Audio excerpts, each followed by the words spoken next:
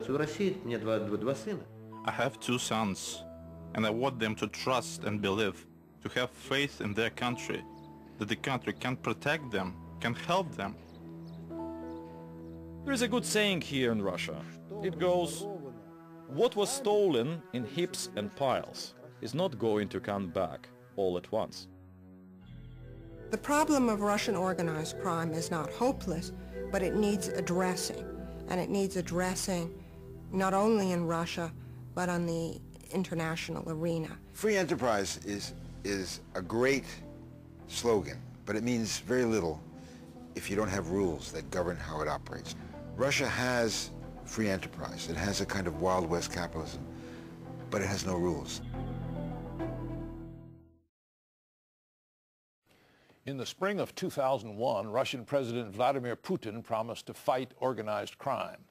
But he faces an uphill battle.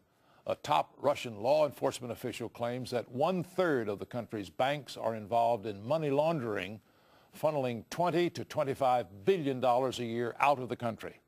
Many Russians actually look back nostalgically at the old Soviet Union, where communism resulted in grinding economic hardship, but very little crime.